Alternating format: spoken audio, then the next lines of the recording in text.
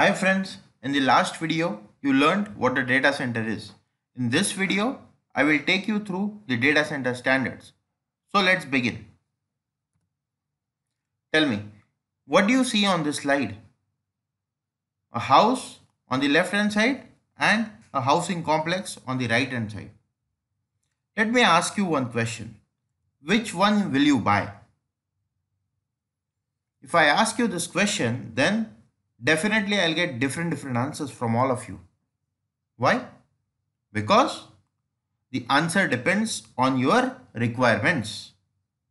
Let's say you are a professional who is working for an NGO which is helping farmers, then you will choose the house which is on the right hand side.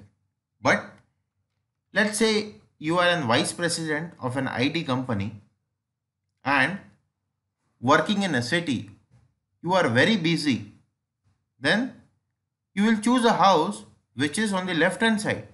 Why? Because you will get a swimming pool, you will get security, you will get all other amenities, you will get 24 by power supply, water, etc. etc. Right? Thus, you will choose a house which is on the right hand side. So, in this scenario, what do you think? Who is right? The NGO professional or the vice president? Both are right. Correct? So, it is all about the requirement. Now, since both the people are right, do you think there is any standard in selecting the house? Answer is no. But yes, there is no standard. However, there are best practices in selecting the house. Okay? Similarly, all the companies are different and they select their data centers as per their requirements. So, what is an DC?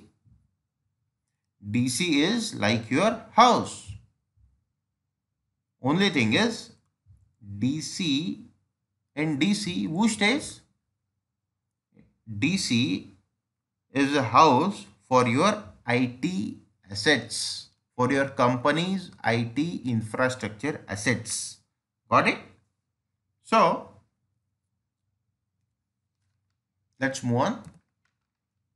So, as I said, like a house, as such, there is no recognized worldwide standard for the data center.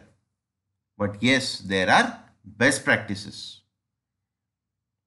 Going back to your house example, if you want to manage the interiors in your house as per the best practices, as per the industry standards, then whom you will call? You will call an architect or an interior designer. Similarly, in data centers, there are institutes. One of it is called Uptime Institute. Uptime Institute have developed some guidelines. Okay. Uptime Institute in somewhere around mid 90s or in early 2000, they defined the high level standards for data centers. Okay. Then another institute called ANSI, they expanded those definitions and added it with their architectural and telecommunication standards, and they started calling it as TIA 942, which is now, you can say, it is a standard for data centers. TIA 942 came up with different definitions for data centers. They started calling it as tier 1, 2, 3 or 4. Similarly, this tier 1, 2, 3, 4, 4 definitions were defined by ANSI. Okay. Let's see this tier 1, 2, 3, 4 in detail. If you see, tier 1 data center is a basic data center. What do you mean by basic data center? A data center in which there is a single path for power and cooling. There is no redundancy for your power and cooling. let's say in your village, a power supply goes, then do you have a generator? No. Similarly, this tier 1 is a basic data center. If it has got a single path for power and cooling, thus it is susceptible to many single points of failures. Okay, but many companies, many small companies, I'd say, who don't want to invest much on data centers, since their business is mostly offline, you could say, they might have their data centers in tier 1 data center. Coming to next tier, that is tier 2 data center. Tier 2 data center is similar to tier 1 data center, but it has got redundant components. What does it mean? Let's say some component which is supplying power to your data center, if it fails, then it has got another component, right? Is it still okay? Yes, somewhat it is okay, but it will still incur the downtime and it will cause interruption to your critical load. Why? Because if something is running and if power goes and there is a need to change that particular component, then there will be a loss, there will be an interruption to your business. Okay, thus there is third category, tier 3 data center. It is concurrently maintainable. What does this mean? It means it has got multiple paths for power and cooling, of which one path can be taken down for maintenance. However, other path will keep on running and this will ensure that there is no interruption to your critical loads. Coming to tier 4 data center. It is completely fault tolerant. It has got multiple active paths for power and cooling with redundancy in each path. This is the most, you can say this is one of the best data center. Tier 4 is one of the best data center which one could ever have. In India, if you ask me, there is hardly any tier 4 data centers. Most of the data centers are tier 3 data centers. Okay.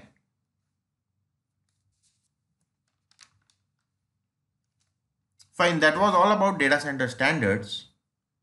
Now let me give you one scenario. Assume you are a owner of a big company. Okay. You are a owner of a big multinational company. That company is selling clothes. That company is selling apparels worldwide. Okay. What sort of data center would you like to have? Would you like to have an in-source, that is your own data center, or would you like to rent that particular data center to some service provider? Yeah. Yes. Again, that is your business call. If you have people who can maintain the data center, if you have the right expertise to maintain the data center, if you have your own land where you can directly see some benefit in building your own data center, then you may go for your own data center. Otherwise, you will rent it, right? So it all depends on your own company's financial calls, right? Okay, let's talk about cloud. These days, another buzzword is cloud, right? So, what do you think? Will you host your applications in cloud like Amazon, AWS, or Azure, Microsoft Azure? Yes, you can, right? That is an again different, it has again got its own benefits, again its own pros and cons. However, you can still go ahead and host your IT applications in that cloud. But do you know one thing? All your cloud service providers, be Amazon, Azure, Alibaba, anybody, all those cloud service providers, they are hosting their assets in any regular data center. Okay.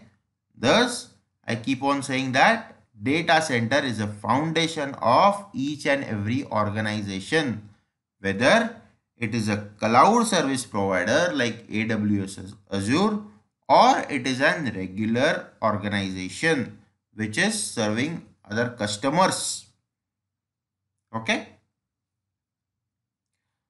So now that's it for this today's video. However, let's go on for some review questions before I close.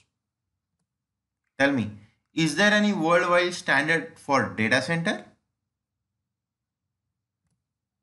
No, but TIA 942, which is under ANSI, makes it an official standard. So you can say that TIA 942 is an official standard for data center. Go to the next question. What are the different tiers of data center?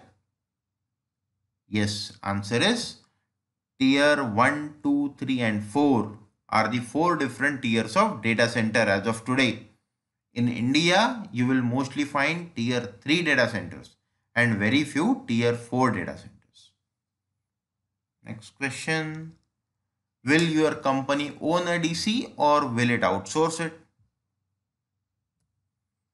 It completely depends on your company's financial and business decision.